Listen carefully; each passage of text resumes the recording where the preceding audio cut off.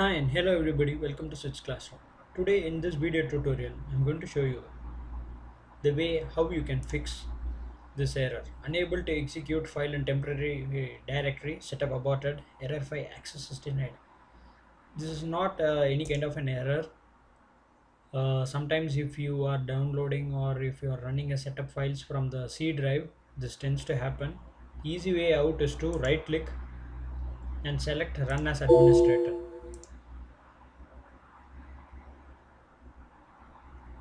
See, now you can see that setup has started.